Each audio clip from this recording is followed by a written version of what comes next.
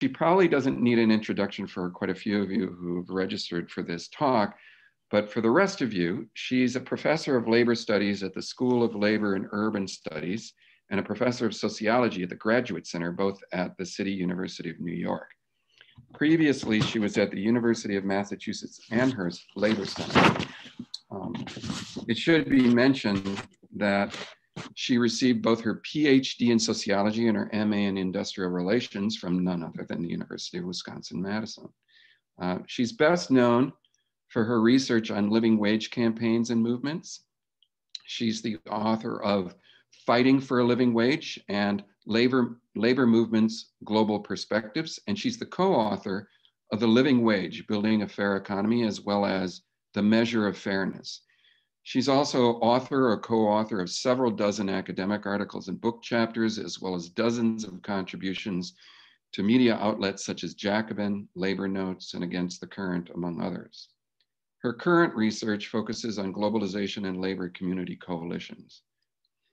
She's really more than just an academic. She's an activist scholar or scholar activist whose work has always been motivated by a concern for its real world relevance, particularly for working class people. And in that respect, like the people after whom the Havens Wright Center is named, she embodies the combination of scholarly rigor and progressive social and political commitment that the center seeks to promote. She's really sort of a quintessential Havens Wright visiting scholar, though her visit will have to be a virtual one today. And as evident in the title of her talk, you can see her scholar activism at work. It's titled From Minimum Wage to General Strike, the Possibilities and Limitations of Worker Organizing in Anti-Capitalist Movements. So, no further ado, Stephanie. Thank you so much, Patrick. It's really, I can't say what an honor it is to be part of this lecture. The Havens Center was so fundamental to my own graduate school career.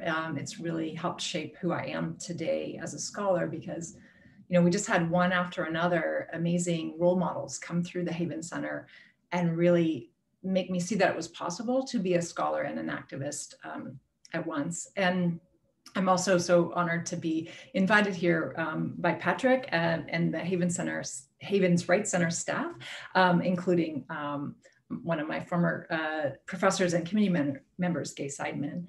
And it's especially an honor to speak at the Havens Wright Center. It was not called that when I was there in school, but Erik Olin Wright was my advisor. And, you know, I can't say enough about what it meant to have Erik as an advisor who was supportive of me throughout my career, even though I doubted at many times that I wanted to stay in academia. I felt very pulled into political work, and Erik pushed me and challenged me to stick with it and ask the hard questions and do the work that could be of service to the movement.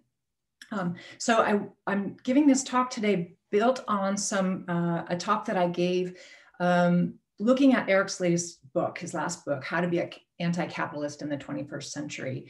And what I want to do today is dig into that work a bit in the spirit of Erik's work and in the Havens Center tradition in sociology, you know, interrogate or challenge some of the concepts there and push for a little more depth or a little more nuance in some of the concepts that he raises, and really think about how to apply his work to the labor movement in particular. And I think that, you know, when I came up with the title for this talk, from general strike to from minimum wage to general strike, I had not thought that, you know, general strike would actually be somewhat on the table as a relevant conversation for major unions. And I'm going to talk about that at the end, about like the current moment. But I want to focus, the most part of today is thinking about Erik's work as it applies to some of the labor struggles that we've seen in the United States and around the world in the last few years. And so really what I'm trying to get at is, you know, by that question is, can we see the labor movement be a force to move from struggles over wages and struggles in the workplace to broader political struggles? And of course, that is not a new question. That's been a question for over 100 years of activists and theorists and leftists. But I think Erik's work has something to contribute to that question. And so what I'm going to do is look at a couple of the the themes of his work based on some of the research I've done over the last several years in a number of countries. And what I had been noticing in the post 2010 to 2014, 2015, is that workers' struggles around the world were actually winning quite a bit.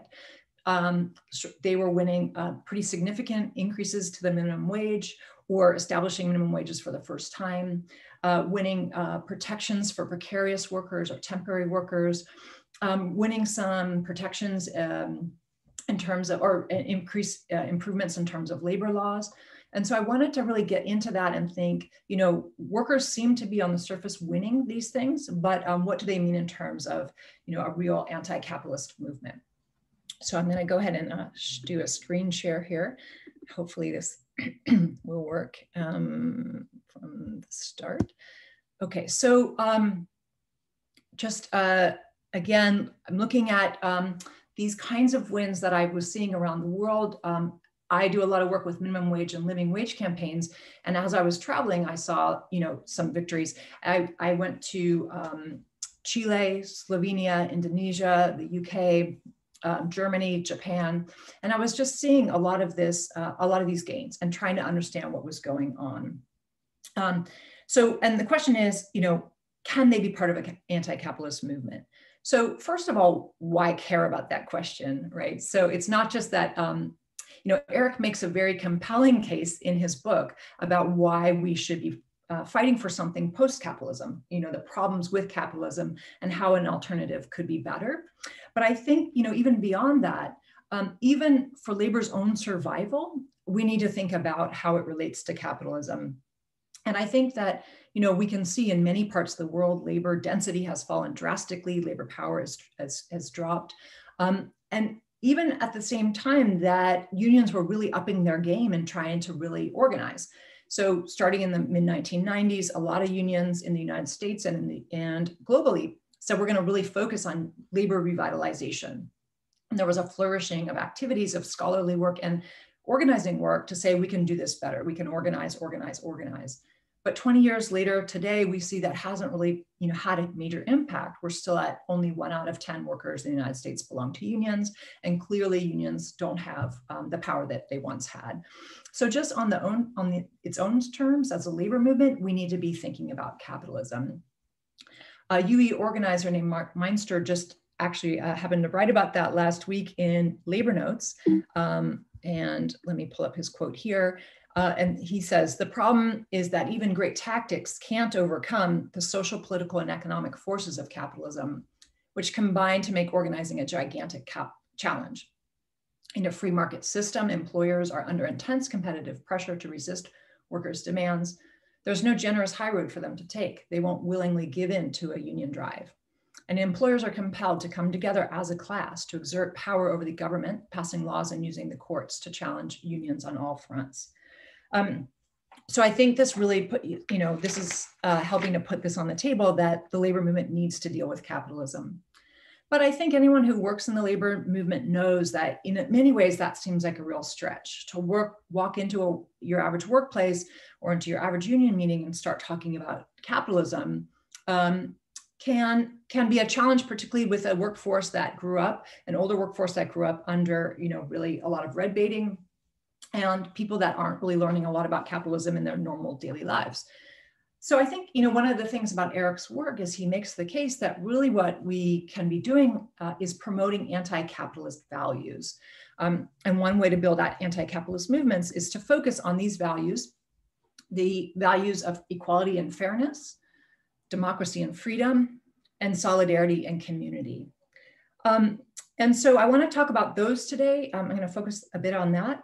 And then I want to also talk about Erik's arguments around how to build what he calls strategic logics to fight capitalism and what he says to erode capitalism. Okay, so I'm going to look at these concepts by using some of the examples of labor struggles around the world. So first I want to start with looking at the values. I want to look at comparing living wage campaigns in the UK versus the United States. So first of all, the living wage movement in London began in 2001. And it came out of the fact that the UK had never had a national minimum wage, but in 1999, they finally passed its first ever national minimum wage, and it was a relatively low value. So a community organization called Citizens UK, they had a different name then, but that's what they're called now, launched a living wage campaign. And what they did is they decided to demand from specific employers that they pay a living wage, not only to their direct employees, but to anyone subcontracted working on the premises for at least 2 hours a week.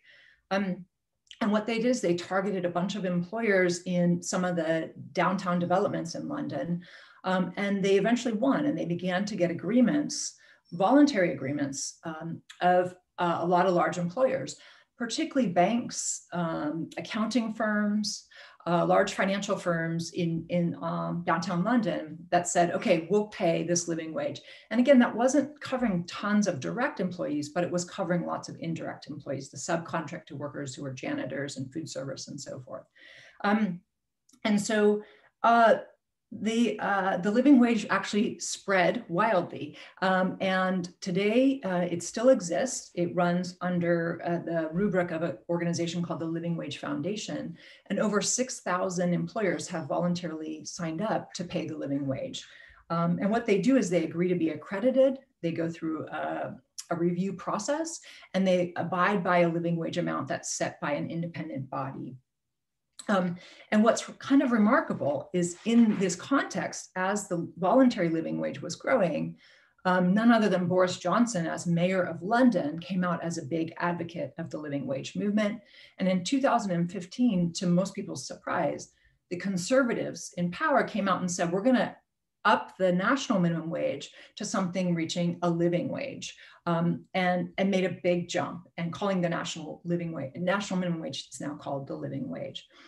So between the voluntary living wage and the national minimum wage, we've seen hundreds of thousands of workers in the UK receive a significant bump in their hourly pay.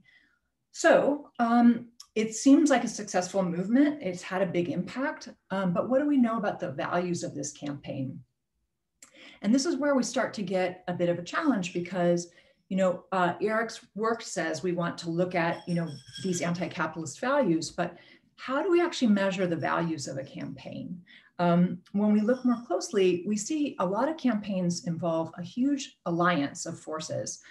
In this one, everyone from employers who are voluntarily paying the wage to workers. We have people in the campaign who are fighting for paying a higher wage because it's a just thing to do, and they demand it for themselves. And we have people saying we should pay a higher wage in order to stimulate business, and it's good for the economy. It's good for capitalism. So looking at the London living wage and trying to assess the values, we can do a narrative analysis. We can look at the campaign literature and the websites and so forth. And the first thing, just to pull up the London Living Wage Foundation website, just to give you a sense, the kinds of words here in a word cloud, and this is of course limited, but you can see that the real dominant themes here is, other than living wage, we see foundation, read employer, employers, and you have to really look hard. We don't really see any of those values that we talked about in terms of democracy, solidarity, a little bit about equality, but not a lot. And the dominant theme really, even going deeper in interviews, is really the dominant message of this campaign is that this is good for business, and it's a move of social responsibility. It's something that businesses can do, some of them because it's good for their brand, and some of them because they feel like it makes them a good corporate citizen. Now, we also see a sub-theme here, which is the Citizens UK, which is the original organization that founded it. And on their website materials, we do see community, we see citizens, but we still see employers as a fairly dominant theme. We don't see a lot about democracy or freedom, for example, the other values. And then a third theme that comes up a bit is around morality. And it is getting to rights values of, I would say equality and fairness. There are a lot of religious figures involved in the living wage movement there. And this quote from the Archbishop of York kind of gets at the idea of the living wage as a matter of decency. He says you would need a distorted notion of morality to disagree with the concept of the living wage. Okay, so now I want to compare the London, the UK living wage to the United States Fight for 15 movement. And I think you're all probably more familiar with that. That emerged in 2012. Workers, fast food workers in New York City went out on strike with allies demanding $15 an hour and a union. At the same time, there were campaigns on the West Coast in Seattle and SeaTac, also demanding $15 an hour. And this campaign quickly spread throughout the United States, first among fast food workers, but then all kinds of groups of workers demanding $15 an hour minimum wage and a living wage. It also began to partner heavily, and actually from the start partnered with community organizations, but quickly partnering with Black Lives Matter, Movement for Black Lives organizations as well. And if we look here at the Fight for 15 site, sorry if this is a bit hard to read, but the words here that come out are workers, 15 an hour, demand, you see workers again, I'm not sure why that shows up twice, but strike and black, and union, justice. Okay, so there's different kinds of language that comes up when we begin to look at the Fight for 15 campaign. And again, if we talk in interviews, we see some of those themes come up as well, and people's writings about this. This is a statement from Chelsea Fuller from Movement for Black Lives in 2017. She's talking about the connection between the fight for $15 an hour, the connection between white supremacy and corporate greed have always been linked in America. The fast food workers who are on strike for 15 and the right to union are resisting the same institutional racism and oppression that fuels police violence across the country. We are stronger when we stand together. And so our movements are going to keep fighting back against the twin evils of racial and economic inequality that continue to hold back Black and brown people. Okay, so throughout the interviews, we're hearing more about it's not just equality and fairness, but themes related to democracy and freedom, as well as community and solidarity. So different kinds of values begin to come up in this campaign. However, at the same time, depending on where the campaign is, there's also a very different message about how the campaigns themselves are run. So even if the language is focusing on the concepts of democracy, many activists said the campaigns did not play out in a very democratic fashion, that they unfolded in a top-down way, that they were negotiated by lobbyists at the top, that workers had very little role to play. Now, that's not true everywhere. In other cities, people said, yes, it was more of a democratic coalition and workers had a role. So, but this is just raising the idea here that it's not just about the values of the words of the campaign, but the way in which the campaigns are run. And so what I want to kind of conclude from these two examples are two sets of issues. One is methodological questions about values. Is how do we measure values? Erik talks about anti-capitalist values, but in any movement, you're going to get a huge range of values, particularly in popular ideas, such as the minimum wage, that it appeals to much of the population. So which values are dominant? Which values are really have more power? Can we weight this in terms of whose voices have more power within the coalition? And there's even variation within an organization. So even to say, what are the values the union is promoting? That might be one thing for the leadership versus the staff versus the members. And also just the conclusion to look beyond just the words. The values should be the narrative, but the values should also be the form in which the campaigns and the organizing is done. The second set of questions here beyond the methodological are the strategic questions, which is for those who are promoting an anti-capitalist perspective, how do you do that within a much broader alliance, a broader coalition? How to find the space to promote those values?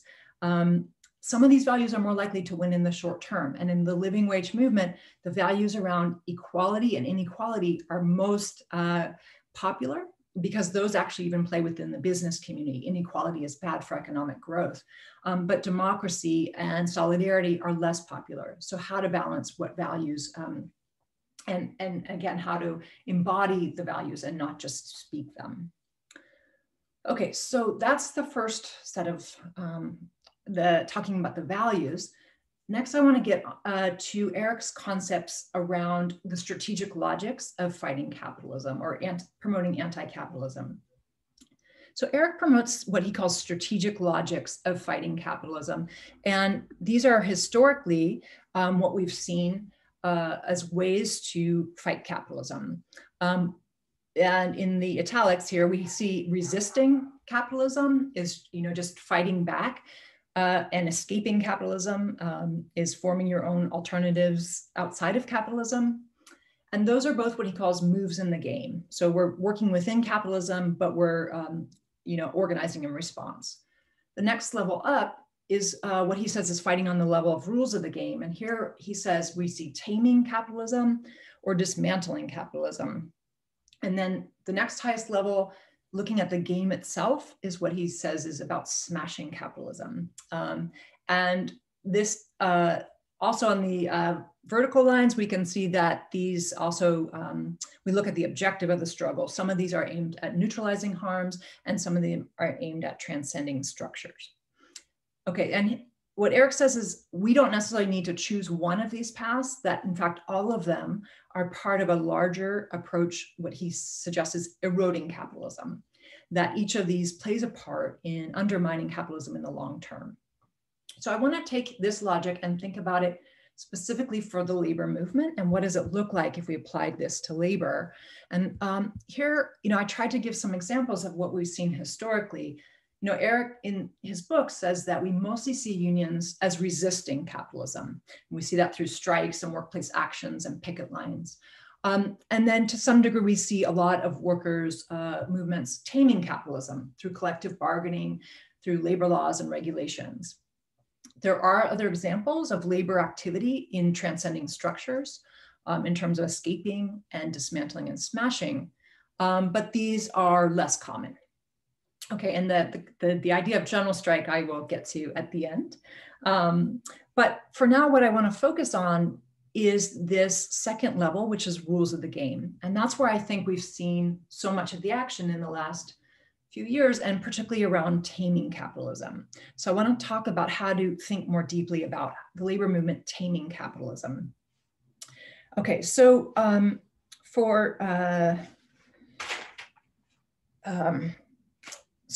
what I want to do is look at some of the examples of campaigns that I've studied and think about the challenges they've faced in terms of trying to change the rules of the game. So the first one is the issue that comes up with when you try to change the rules of the game, when you put forward, for example, revisions to labor law reform, or even putting forward minimum wage policies. It's in a way, it's a game in itself. So there's the game of getting the laws changed or getting the rules changed. So you have to consider this as well as the plays in the game. So who's making plays in the game to alter the rules, and what are the rules about changing the rules? So it's kind of meta here, but who's allowed to actually engage with the state in changing the rules? So the first example I want to talk about is Chile. And in 2017, after many years of radical street resistance, protest, students and workers coming together for massive protests, they pressured the government to consider labor law reform. And the press reported this, like the final result. They did pass labor law reform in 2017, and the press reported it as pretty significant. And here's one headline about new labor laws emboldening striking miners. But in fact, when you get into it, when I did interviews with labor leaders in Chile, none of them saw the labor law reform as a victory. For most people, they said the proposals started out somewhat strong, but employers were just so much more organized and more powerful that throughout the reform process, employers introduced over 400 amendments to the law. They tied up the laws in court. They stacked the courts, and they used all the tools in their power to really defang the labor law. So by the time it was passed, it really was fairly weak. On the other hand, unions did very little. They just put it in the lap of the legislature and expected them to handle it. So it's just to point out that the process of changing the rules of the game is itself governed by the rules of the game on how different forces can engage with the state. The second, or just related to that, there's lots of examples in the United States. In the last several years, we've seen, dozens and dozens of new laws at the state and local level, giving workers paid sick days, paid family leave, equal pay, minimum wage, living wage, ban the box ordinances.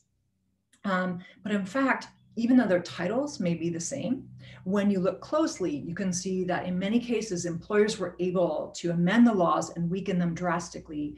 And in the end, they did pass, but they may do very little. So for example, Alabama last year passed an Equal Pay Act, but when you look at the content, it actually does very little beyond what the federal law already gives. Okay, so just that the content of the law can vary a lot, and it's important to look within. And then it's not just about the content, but it's about the capacities that come with the reforms. And here, the example I would give is in Indonesia. In 2011, 2012, Indonesian unions were engaging in general strikes there and demanding higher minimum wages. The wages were set by tripartite committees at the local level. So union, employer, and state bodies would review cost of living and basket of market goods and set minimum wage rates. And workers were protesting, demanding that those go higher because wages were so low. And they won significant increases to the wage. They won some adjustments to how the wages were calculated over several years. And in 2015, the government passed a new law that said we're going to now set the wages at a living wage rate, and then we're going to have it adjust automatically with the cost of living each year. So when many people in the US hear that, they think, wow, that's a tremendous victory. That's something we fight for here in the US because our minimum wage is just set, it stays flat. And if it went up every year with the cost of living, that would be a big victory. But in fact, the unions thought this was a tremendous defeat. They saw their role in the tripartite bodies as capacity building. It showed that the unions had a role in setting wages. Unions were active in gathering information and serving market cost of living. And so to set the automatic wage really defanged the unions. It took them out of the process. And in fact, unions have been filed lawsuits against the government for that purpose. So again, it's just emphasizing that it's important to look deep into the content of the reforms as well as what it does for capacities. Okay, the second challenge is the issue of capital making counter moves. And this is no surprise, but what we see in many cases is if employers lose on a new regulation, they quickly find other ways to engage. And just quickly, I'll say, Slovenia passed very stringent temporary worker provisions or regulations in 2014. It really restricted employers' rights to hire temporary workers and gave temporary workers a lot more rights. But of course, employers responded by, in a lot of cases, just hiring them as independent contractors. So I'm gonna just leave that one there because I think, that's one's easy. We see a lot of cases of that where we win something and employers make a counter move. And then the third category of challenge that I would raise is also the issue of enforcement. And again, this is not a surprise, I don't think, to anyone. But this is, really what happens after the law is passed. It takes one kind of power to get a law passed, another kind of power to get it enforced. And again, this is related to the rules of the game as well. It's again about who has the resources and who has the capacity and the power to get the laws enforced. What are the penalties for non-compliance, for example? Now, it's not to say workers can't win. It's just to say that this is part of a class struggle, and we need to think about it as going beyond just winning the law, like what happens after, so the time frame. And again, in Indonesia, an example is workers won a law that restricted employers' rights to hire contingent workers. Employers violated the law, ignored it. Unions took them to court and won. And workers were then so emboldened by that they used the court order and the letter to actually go and start occupying factories. From May to November of 2012, workers conducted what they called factory raids. They held occupations in over 100 factories in an industrial region in Indonesia. And over 100,000 workers won their jobs being converted from contingent jobs to permanent jobs. Okay, so what I want to conclude about this, about rules of the game, is again, that there are methodological issues we want to talk about. How to measure rules of the game, right? So rules are not all the same rules, and there are rules within rules, right? So there are rules of the game about rules of the game. So it makes for a very challenging methodological endeavor. We need to be careful to measure the actual content of the rules, as well as the trade-offs that were given to win it. And we need to measure in the longer time horizon the counter moves and the enforcement related. And so it's somewhat of an iterative process. It's a process of class struggle, and it makes it very challenging to measure. And so what I might say is that, perhaps for Erik's category of taming capitalism, we need more nuance. We need to understand, perhaps on a spectrum, are these laws actually, are they actually neutralizing? Like when we look at the content of them, they seem good on paper, but are they actually doing it? And are they increasing the capacity of workers to organize around them and to enforce them? And are they decreasing the power of the capacity of employers? Okay, and sorry, there's a picture of some of the factory raids.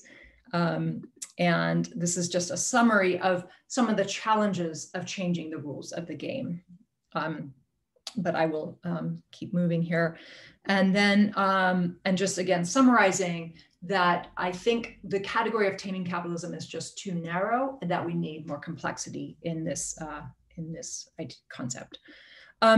Okay, so, and then related to that, or also related to rules of the game, I would say it's not just a methodological challenge, but a strategic challenge for workers' movements, how to choose which rules to pursue, how to choose campaigns where the content really matters, as well as the form.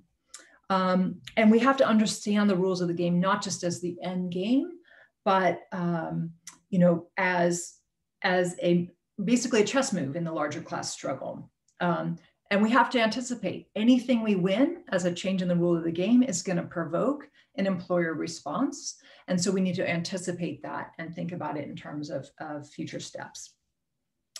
Okay, so another strategic question here is that, part of Erik's argument here on changing the rules of the game is that we need to engage the state. But in fact, there may just be a limit to how much we can win when we only engage the state as the labor movement. As Erik says, the state is biased in capital's favor, but there's space to maneuver. And that seems to be true. But as Greg Nomaker from SEIU Local 26 in Minneapolis says, at the end of the day, the corporations are behind these governments. And what we need to do is find a way to punch those corporations in the eye. He gave the example of a coalition trying to win paid sick days in Minneapolis, and the city over and over again resisted and was willing to give very little. And so the coalition had to go directly to the retailers, pressure the retailers directly, and win negotiations with them, and then go back to the city and say, this is the ordinance that we're going to pass. Same thing with legislation around foreclosures. He says the Democratic head of finance committee said, I have to talk to the banks to see how far we can go with this legislation. So the coalition said, okay, we can't have the state as a mediator. We need to go straight to capital. All right, so I'm gonna try to summarize some of this and to say, where do we go from here? So I think that, Erik raises great suggestions about how to think about building anti-capitalist movements for the labor movement. Some is by focusing on the values, some is by focusing on the rules of the game. But I think a couple points I want to emphasize is one is that in terms of the rules of the game, one of the biggest challenges for labor to move from a wage struggle to a political struggle is that when a union challenges their employer directly, if they're really successful, if they really impede the employer goes out of business, right? There's no more jobs. But if they're somewhat successful, if you win a union and if you win a collective bargaining agreement, then your interests become tied up directly with the employer. Ellen Wood writes about, how suddenly then it becomes that the Ford employee has more in common with Ford Corporation than they do with the Chrysler employee. The Chrysler employee is the competition, right? So our challenge here is to target the rules of the game in a way that launches our efforts at the state and the way in which the state enables employers as a class. So we're targeting employers as a class rather than necessarily as individual employers. And that's, the ways in which we should prioritize the ways to change the rules of the game that limit corporate power. Things like antitrust legislation, corporate citizenship, trade and investment freedoms, and so forth. Second, a point that Daniel Galvin has made about the difference between employment law and labor law. So a lot of what we've seen in the last couple decades, these labor victories are really employment law. They're improving wages and working conditions, and less so about labor law. And the distinction here, and his argument is that, we can maybe see this as increasingly employment laws are being passed to patch up what collective bargaining used to do or should be doing, right? So raising wages, providing paid sick days, protecting scheduling and so forth. If workers had power, if unions had power, that would be happening through collective bargaining. And so employment laws can focus on neutralizing the harms, but it's really the labor laws that can be increasing capacity of workers to organize. And so this is the second area we want to prioritize rules of the game that increase workers' power to organize. And you can see this in the ILO fundamental conventions.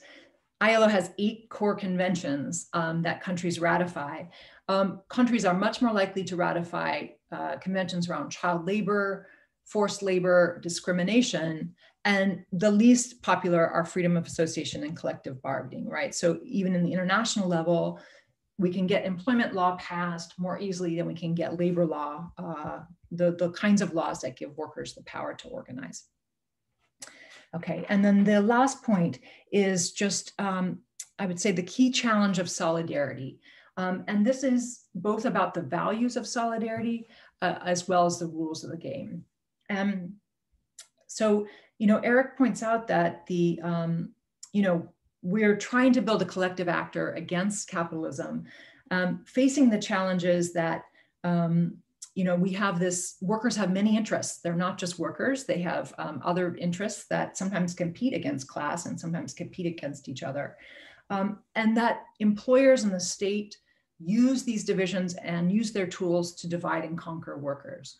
Now, that's not to say that it only comes from that. It also comes from workers themselves. Certainly racism and patriarchy and so forth can be worker against worker or within the working class. But we want to think about the kinds of reforms that reduce the employer's power to divide and conquer or reduce the power of the state to divide and conquer. One of the inspiring examples, I would say, is with the bargaining for the common good framework.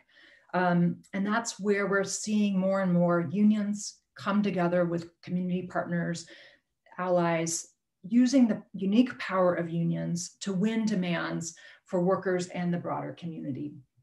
The most well-known examples are with the teachers, starting with the Chicago Teachers Union, really bringing together demands for workers and students. But there's lots of other examples, again, going back to the Twin Cities, where janitors and environmentalists work together to target big companies in Minneapolis, St. Paul, as a way to use better cleaning chemicals, as a way to reduce environmental impact in a way that benefited both parties. And I can say more about that in the question. Well, I'll just say quickly that I think, it was a really interesting case where the union worked with its environmental partners thinking we have some common interests here. In both cases, it's the big companies that are kind of polluting and also holding wages down. And when the union went to its membership and talked to them about environmental issues, they found that the workers themselves were already very much wanting to pursue environmental demands, both because they didn't like the toxic chemicals they had to clean with, but a lot of the workers saw themselves as climate refugees. They had come to this country because of the environmental damage, the climate crisis in their home countries. And they saw this as a key demand that the union should take up. So bargaining for the common good campaigns are a way of building solidarity around common values of community, but also, again, decreasing the power of the state or the power of capital to divide and conquer and keep us apart. Okay, so that is a lot. I just want to end really quickly sorry, this is a picture of Minneapolis, St. Paul, of some of the picket lines and the rallies around the strike that the janitors held to win these demands. And I should say too, interestingly enough, the employers held out the very last issue. The contract was not going to be settled. They were almost going to have to extend the strike over the idea of a green cleaning fund. So the employers agreed to raise wages and give better benefits, but they really resisted on giving in on a demand that was an intersectional demand between the movement. And that's, even though it was a less, not as much financial demand, but I think the employers understand also that the power of workers to work together with the community is very dangerous for them. Okay, and then what I wanted to just end with was this idea of what's going on right now, since I raised the idea of general strike. And I just wrote a short article yesterday interviewing a number of union leaders and activists about the idea of, can we see a political strike in the context of the election? If Trump interferes with the election or won't step down, we are seeing increasingly numbers of labor bodies, unions, labor councils saying they're ready to step up and defend democracy. There's a group called Labor Action to Defend Democracy, and people can sign up there. My personal thought here is that obviously general strikes in the United States are rare. We've seen them at the city level in a few cases. We've seen them in racial justice. W. Du Bois, talked about the general strike in terms of enslaved workers resisting during the Civil War or during the 2006 immigration reform. But we've also seen increasingly the use of political strikes in recent years. And Madison is an example of that. In 2011, in response to Governor Walker's budget proposal, we saw teachers walk off the job, basically a political strike. We saw it in 2016, the Chicago teachers strike, where other workers around the city walked off the job in solidarity. And then most recently, from professional athletes to healthcare workers striking in support of Black Lives Matter. So for many workers, it's illegal to strike if you're public sector, if you have a contract, but we're seeing, a growing interest in that. And, it's something that I would love to talk about in the Q&A, but I will leave it there for now. So thank you so much. Okay, well, thank you very much, Stephanie. That was really great. And I'm sure Erik would have been both very pleased and very excited to be part of this discussion. Obviously, he can't. But I'm sure that other people have questions and comments that they'd like to put forward to be part of this conversation, and this is how we'll proceed. So there is at the bottom of your screen a menu, and item on that menu is the participants function, and all you need to do is click on that, and you can raise your hand, which will alert me that you want to ask a question or make a comment. And what we're going to do is that I'll take them in a cluster of 3. So I'll call on 3 people. We'll unmute you one at a time to make your question or comment, and then turn it over to Stephanie to respond, followed by another set of 3. For those of you who might find that a little intimidating, you can also raise a question or make a comment via the chat function, which is to the immediate right of that participants function on the menu, and I'll just read out your question or comment. So the floor is open. Is there anybody who would like to raise a question or make a comment?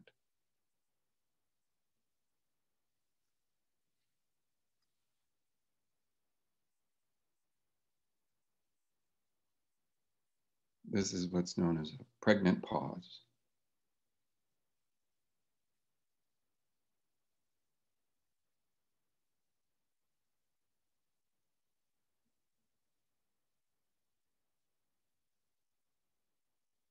Anyone?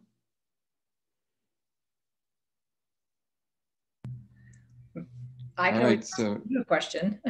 Well, I have now a couple of people who've been brave enough to raise their hand. So the first one is Dan Wang. Dan, we'll unmute you and you can go ahead.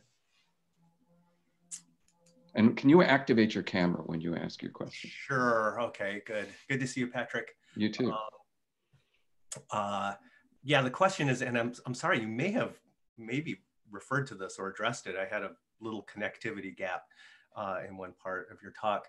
But some of what you say about this, the values and like the labor movement and then the larger, anti-capitalist values and the example from Minneapolis, it makes me and probably makes other people who are, my age and generation think of the movements of the 90s, which, came to a head in the popular telling in Seattle in '99, where, you had environmentalists activated right alongside, and in some cases coordinating with trade unions and labor activists and worker rights kinds of organizations that had all sorts of workers' rights issues on the table in that moment of, all the international trade stuff that was going on. And then, of course, as we know, what happened was, 9/11 comes along. There's this, what at the time was this like strange new enemy that people didn't understand.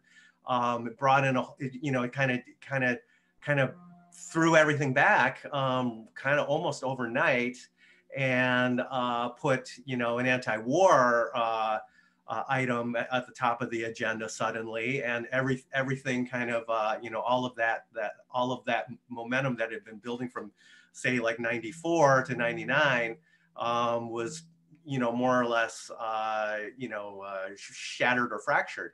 And it sounds like what you're talking about, it almost feels like going back to square one of trying to build this consciousness again, and in the form of as expressed in organizing. So I guess I just want to hear like what you have to say about this like historical kind of perspective of what's changed since then. How does the consciousness need to change now? I mean, obviously the climate thing is a new urgency of factor. Anyways, I'll leave it at that. Just kind of like throwing that all out towards you to hear some of what you have to say. Thank you so much. Okay, the next person in line in the stack is Rebecca Meyer-Rao. Rebecca, go ahead. Thank you. I am the executive director of Worker Justice Wisconsin, which has a worker center and also forms coalitions with unions and faith communities for low-wage workers, mostly non-unionized workers. And my question for you is simply, in this bargaining for the common good, have you noticed a role for worker centers like ours that again are supporting low-wage, non-unionized workers in coalition, hopefully, with unions and faith communities? Thank you. Okay, thank you. And the next person in the stack asks a question via chat. Volti says, if the unions win and the employer goes out of business, won't it be better to convert the business into a worker co-op and give the success to the workers? I know it is not going to be that easy, but there have been cases of that happening in Greece. Okay, so there's your cluster of 3 questions, Stephanie. Sure. Yeah. Okay. Those are great questions. Well, I think that, well, first, the easy one is, yes, I should have been clear about that. Worker centers have also been at the table with a lot of the bargaining for the common good. And I would say, like, organizations that are also kind of somewhat fuzzy in terms of like the Partnership for Working Families, which is like bringing together unions and community allies and worker centers. And so I think that's been a very fruitful space. Unions are generally more dominant in that a lot of the campaigns are centered around the collective bargaining process. But they've worked to bring worker centers to the table. And partly what the process is doing is saying, we're going to reject the notion that there's permissive and non-permissive subjects of bargaining. We're going to just bring people to the table around the issues that we think matter. I did this myself as part of a faculty union when I used to be at the University of Massachusetts Amherst. And we said we're gonna bargain around class size, and we're gonna bring student groups to the table for bargaining. And they kept saying, you can't do that. That's not allowed in bargaining. And we just said, we're doing that. So I think that that's the kind of relationship that's gone on with worker centers, is around whether it's worker issues or community or housing issues, a lot around foreclosure issues. There's been a fruitful partnership. And then on the worker co-ops, I would say, absolutely, I think, and, Erik's model calls that escaping capitalism, which is trying to build these alternative models, which he very much sees as part of eroding capitalism, is supporting worker co-ops. And so I think, yes, I do agree that it would be great to take failed businesses and convert them to worker co-ops. And that certainly happened more so in other, not just Greece, as I think you mentioned, but Argentina, many parts of Latin America. Unfortunately, I think it just takes, a lot of infrastructure, because a lot of what businesses struggle with is access to funding, to credit.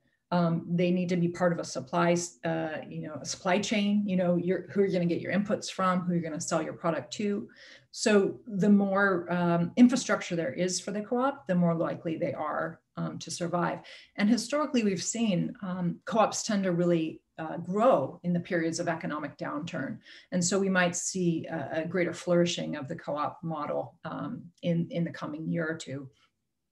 So yes, I think that's the part of it here. And I think we need to think of ways to bring the worker co-op movement, which is, alive and thriving, more into the broader labor movement in some of these, perhaps in the bargaining for the common good campaigns.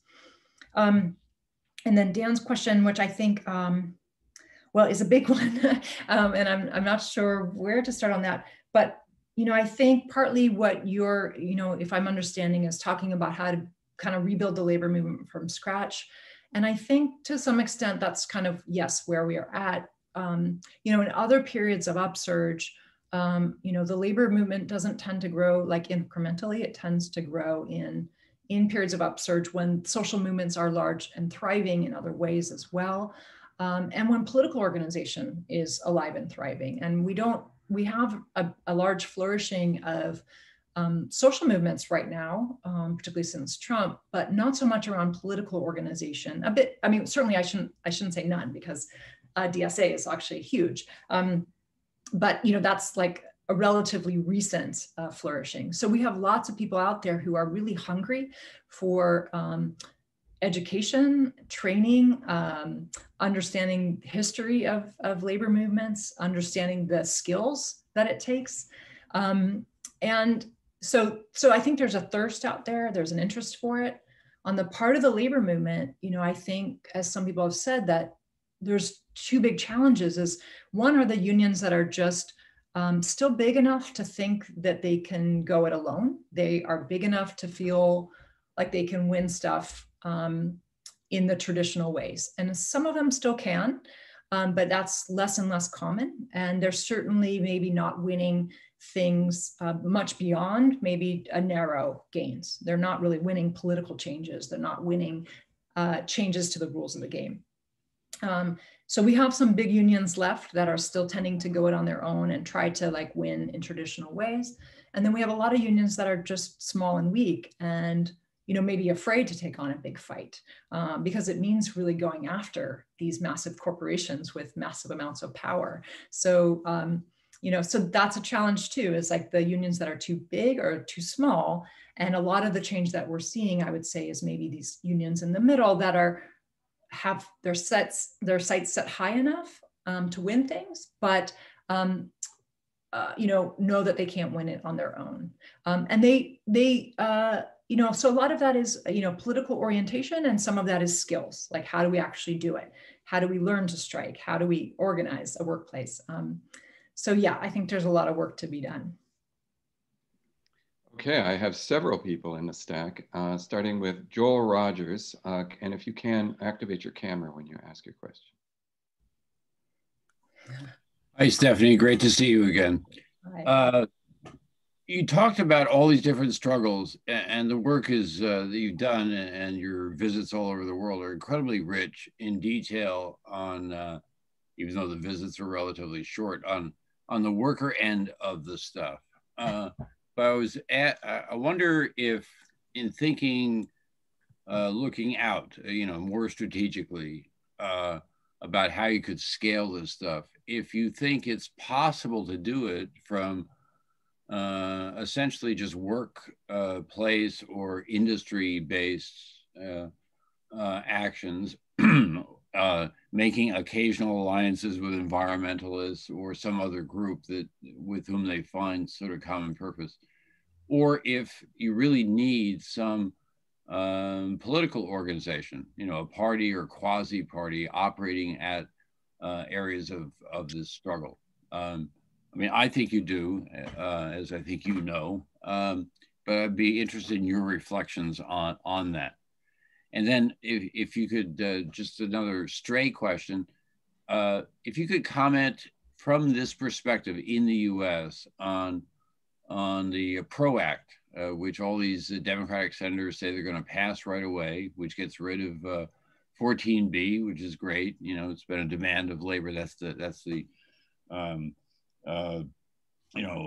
right to work for less provisions of Taft-Hartley, and also 8.4, you know, the limitations on secondary activity, which is very, very exciting because it would allow labor finally to map those supply chains and act all over, but gets rid of actually building power through card check.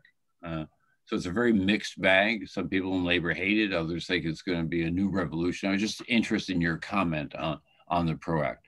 But mostly I'm interested in where the politics and what a possible political organization might look like. It's particularly at the urban level that is the center of most of your stuff, but statewide or national, whatever.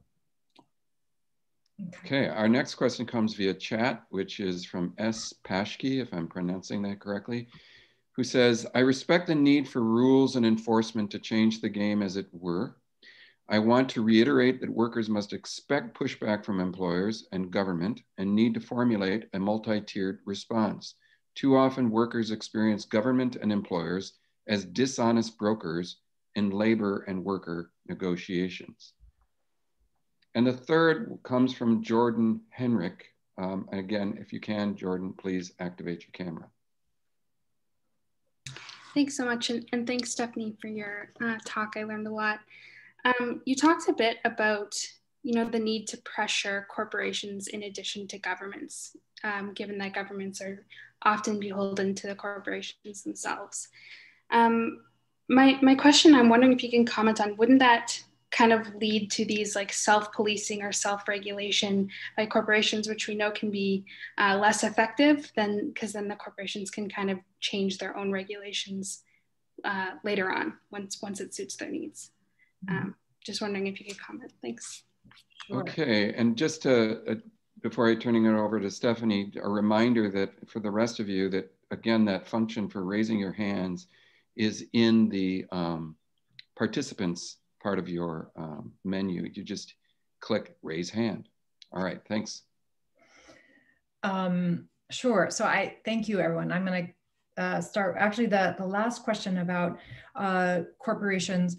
So I think that, I mean, I agree with you that if just going after the corporation and getting them to sign a kind of corporate social responsibility code is a challenge, because then they could always go back on it. I don't think voluntary solutions are enough on their own. I think we also want state regulations as well. So I think, you know, what the folks in the Twin Cities were, you know, making the case of, like, you go after both. Like, you're wanting to reform a state regulation, but part of that is getting, you know, targeting the corporation and getting a deal with them as well to, like, take this bigger and broader than what you might have been able to win through the state directly. You know, I think that the evidence is pretty clear that corporate social responsibility measures, you know, really have very little impact. Or there may be a handful of firms that can do that, and that's a model that has worked for them over time, but that's never gonna, you know, address the question of scale. So we want to be, yeah, targeting employers as a class, and not necessarily, like, the goal isn't a one by one, even though you might have a campaign that targets them one by one. So, and then the other question about the, you know, in terms of scale. So Joel's question, yes, Joel, I still definitely believe we need a political organization. So that I don't think, you know, I don't think that these are counterposed at all.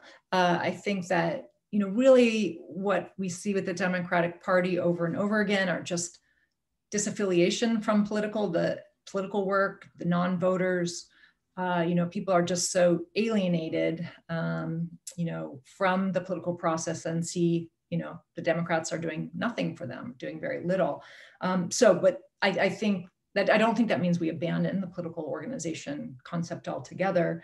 But I think that, you know, the evidence is just so strong. And obviously some of this I've learned from you, which is, you know, that as the union movement has declined, we just don't have the organization there in places where people have lost their jobs, or, you know, we've had deindustrialization. There's just no kind of framework that people have, and they lose their job and they blame themselves, or they blame their coworkers, or they blame China or Mexico, you know, and really without workplace organizing as one place to provide an alternative framework, you know, it's a big leap to the political party. So, like, we need the organizations on the ground, and they don't have to be just workplace based. I mean, I think that that's what is beautiful about the bargaining for the common good framework, is we're also saying we need that organization in the community organizations, in the environmental and student organizations, but just increasing the level of on the ground, face-to-face organizing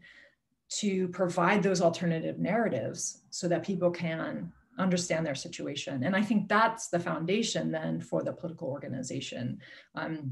So yeah, I think they definitely have to go together.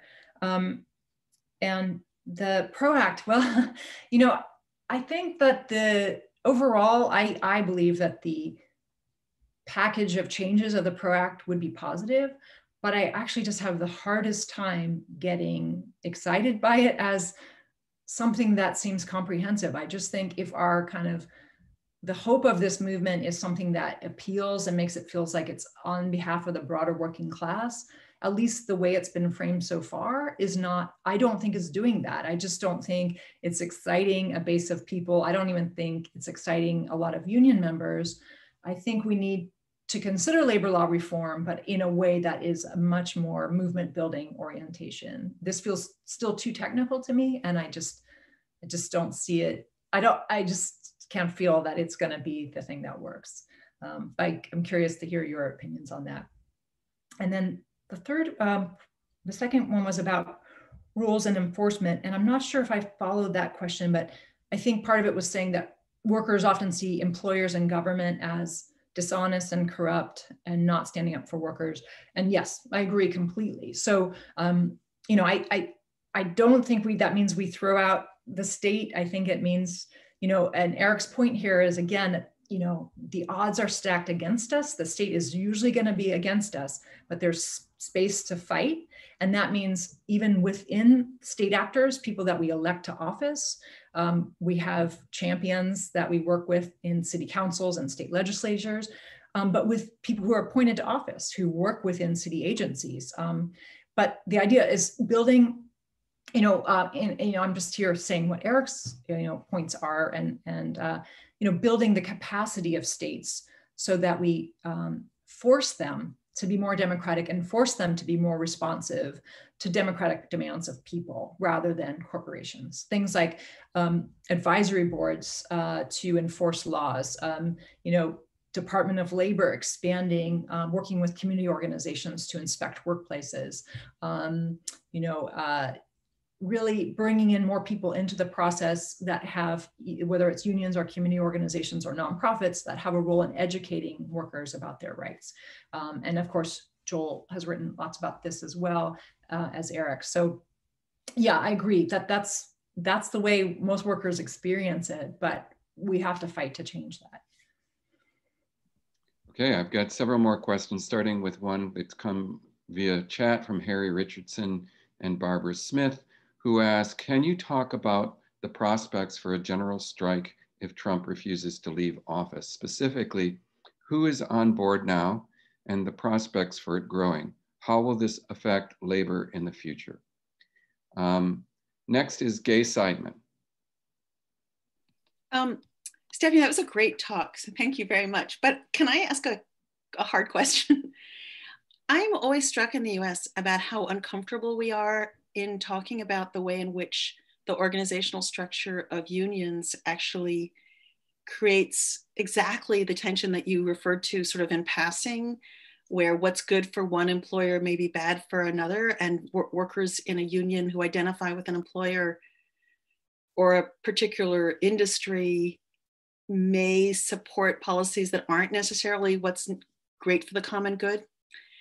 In South Africa, this has turned into a complete, I think clusterfuck is probably the only word to use for it, where unions that used to be allies are now desperately stealing members from each other because of the economic structure of the organization. And I've always wondered in the US why it's so hard for us, especially people who care about labor in the US, have such trouble ever addressing the organizational issues. The way our unions are formed and funded actually undergirds a kind of local identity rather than the common good identity. And I don't understand why it's never discussed as an issue in the US. And I also would love to know if you have any suggestions for what to do about it. Okay, and our third question in this particular cluster, a different kind of cluster than Gay was referring to, comes from Lane. Hi, Stephanie. Thank you for the talk. That was terrific. It strikes me that we are at a moment that is a very pivotal one, and that the next 5 years, 10 years is definitely going to see change for working people. So I wonder if you would take a minute and maybe dream with us a minute and tell us what you see as, I won't say victory in worker power, but progress in building worker power, what that might look like over the next 5 or 10 years, especially if we're thinking big.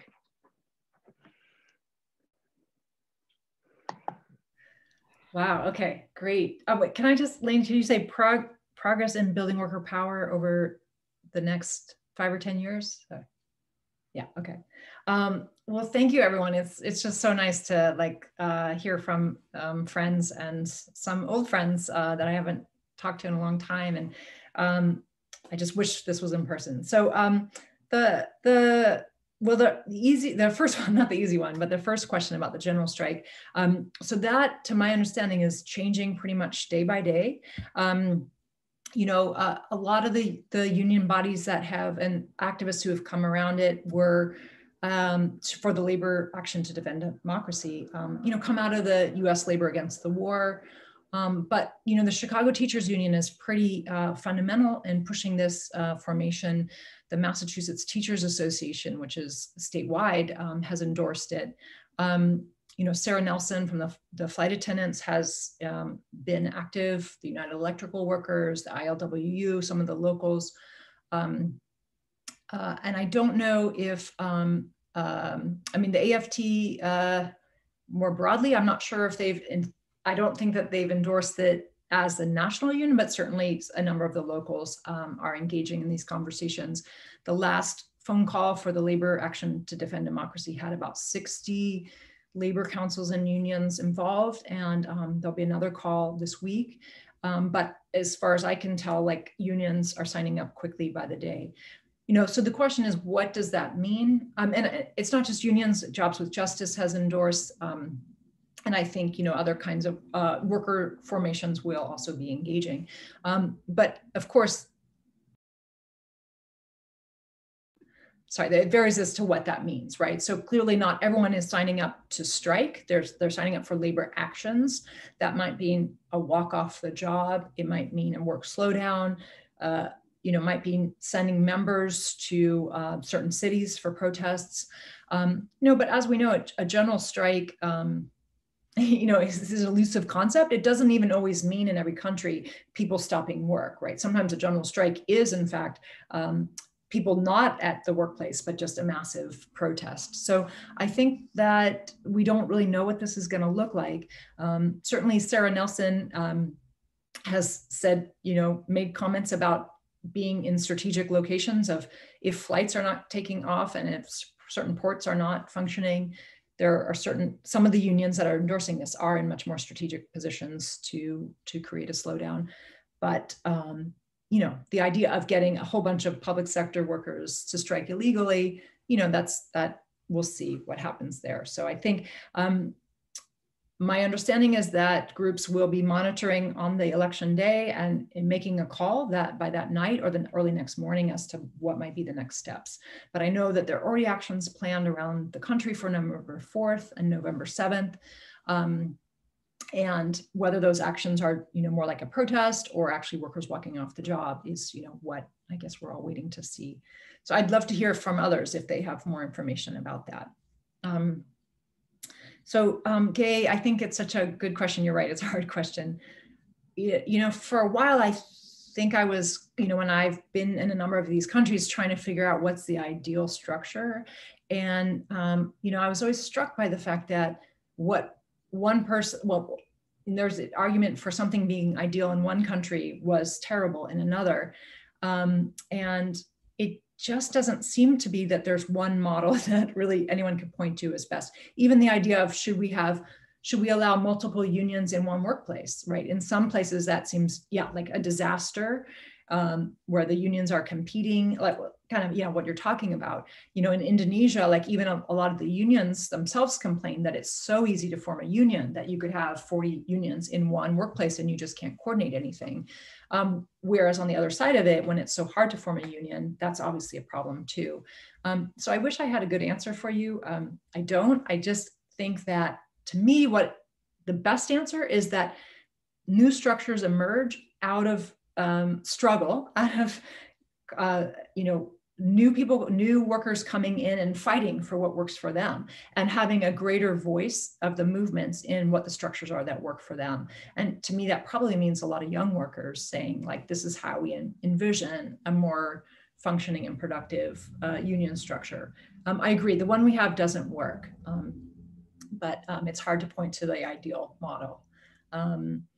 And I do think you're right that it's not discussed at all amongst the traditional union movement, but I do think it's discussed amongst young workers who are organizing now. And, I just did a lot of interviews with the Writers Guild, a lot of the digital media workers they are remaking their notion of what a union means to them. They're not necessarily in the same workplace.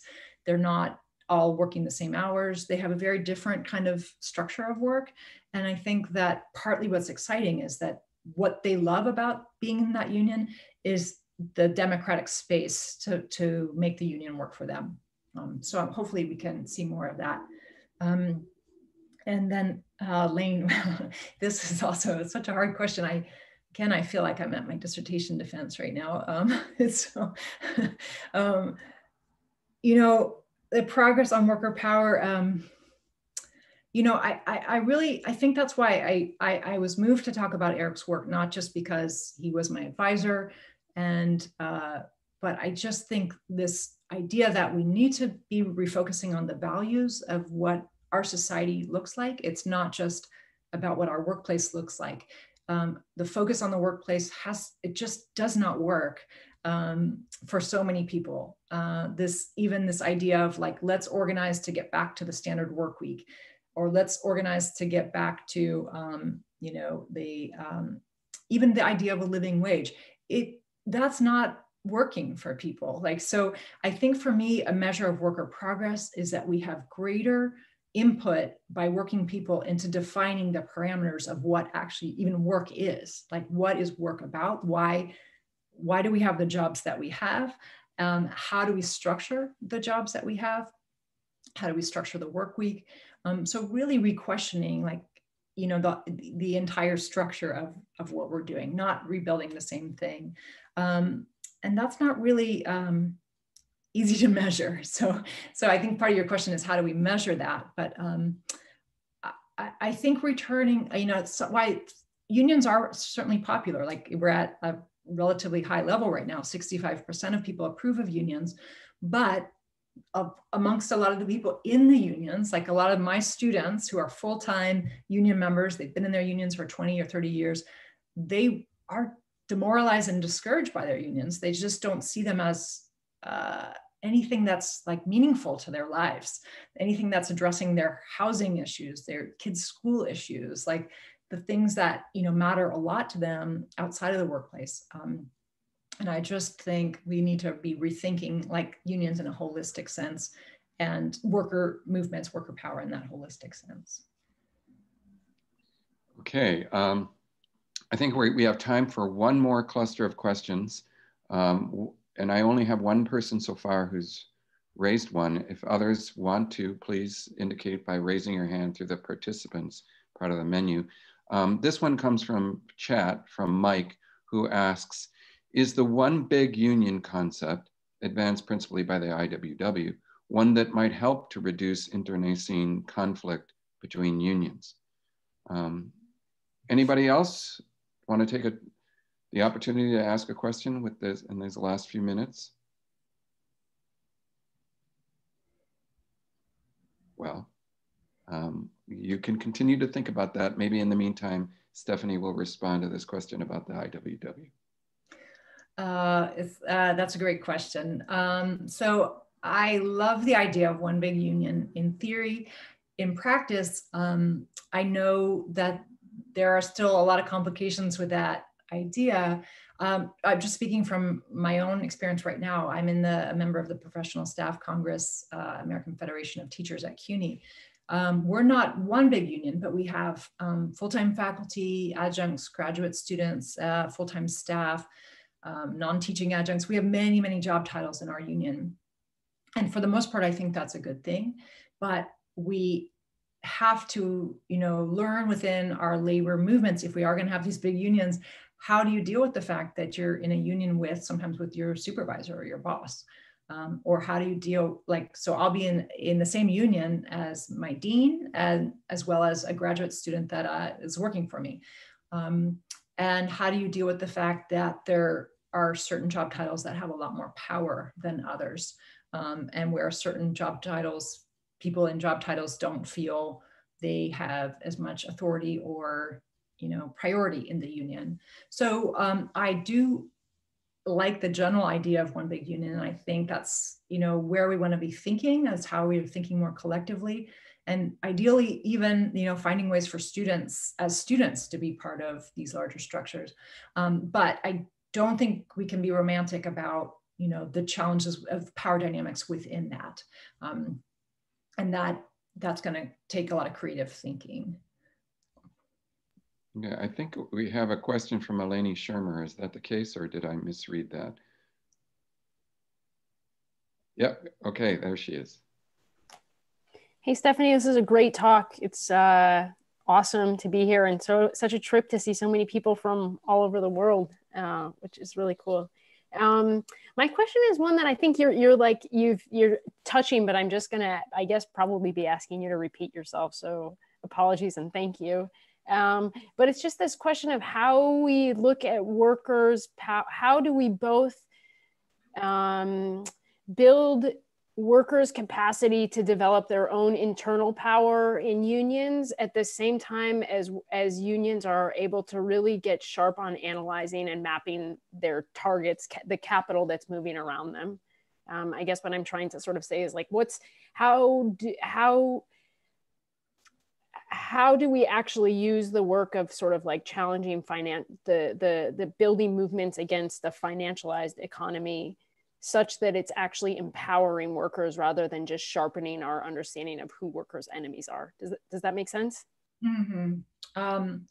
Yeah, I think if I understand you, you're kind of asking how to combine our need to be really sharp and strategic at a very high level, along with like doing popular education and worker organizing at the base. Exactly.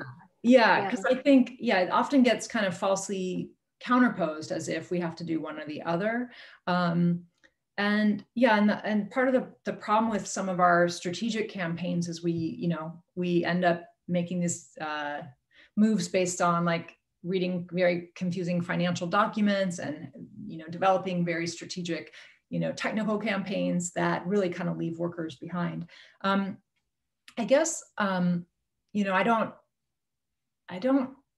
don't want to be overly optimistic, but I think because I'm in labor education, I do feel optimistic about the ability to bring this to workers. And, I think the Chicago teachers, that's a different kind of union. They're teachers and they read and so forth. But I think the example of, that union prioritizing, taking the analytics of who they were fighting against, and then also like studying the proposed contracts and taking the time and making that a priority. Other unions, I think Unifor in Canada has done this as well. Like they build education into the union's mission. They find ways to have, workers get paid time off to attend trainings and educational programs.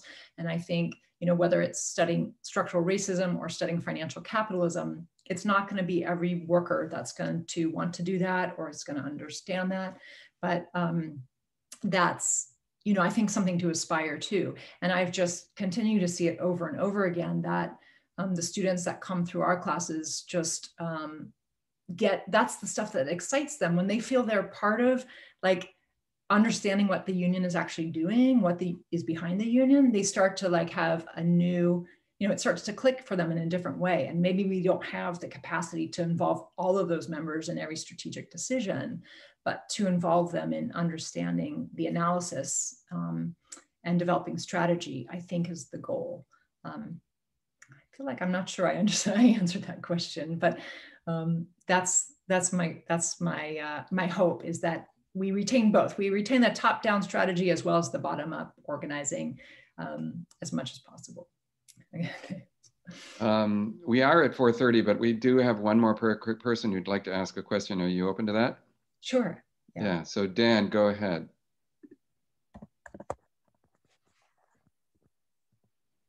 Dan Wang. Different than my first question. Well, all this talk about the unions and workers, what about this secular trend of, at least in a nation like the United States and an economy like the United States, there just being fewer workers and capital, responding to worker movements by automating more. And we've seen this break into the popular discourse through, Andrew Yang, but also, as Erik kind of dealt some with this with his writings about universal basic income. So can we talk about like the people who are, like we have all these other people, right? The incarcerated people, homeless people, chronically unemployed people, like people who were formerly, 50 years ago and 75 years ago, workers. So what's going on there? Thanks. Sure.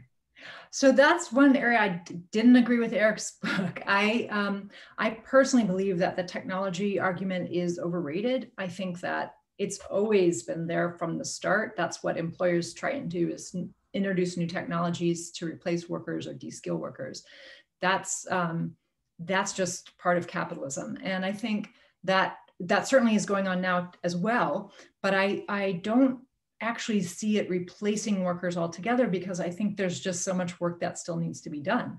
And in many ways you can say, okay, technology is replacing certain categories, but we're going to need all kinds of new workers to assist in climate disaster. Everything from mental health issues related to that, to rebuilding communities, to planting trees. We need healthcare workers. We need, this pandemic should teach us we need massive investment in community healthcare workers, people that, are assigned to their neighborhoods that do community health education. So I think, we just have so much work that is there that needs to be done. And that's why I do think a universal basic income, I support that, but I also support a federal jobs program.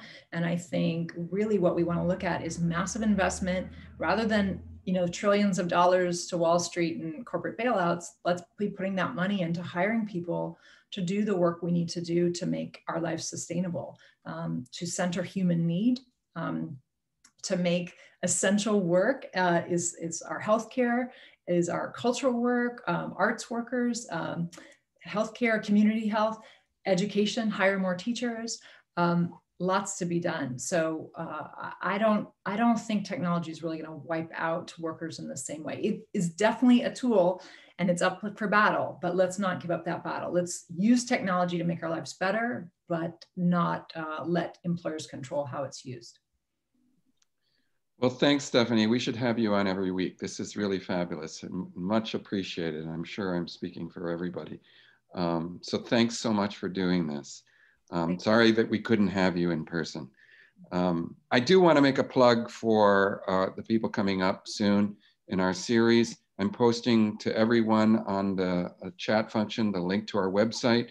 And just coming up on Thursday, we have Helen Scott, who's a professor of English at the University of Vermont, who will be talking about Rosa Luxemburg and literature. That's at 4 p.m. on Thursday. That sounds maybe like a somewhat obscure topic to you all, but I can attest that she's a fabulous speaker. You should find that super interesting.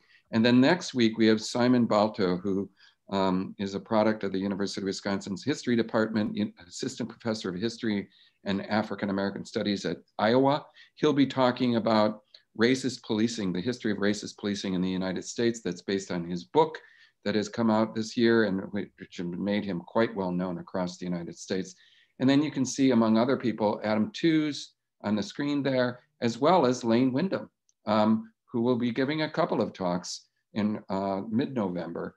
And I hope that you'll turn out for that as well. So, we have, but that isn't even the entirety of it. You can see our website there at the bottom of the screen for more information. So I hope that all of you will come and that you'll encourage people to join you. Thanks again. And thanks especially to Stephanie. Thank you so much.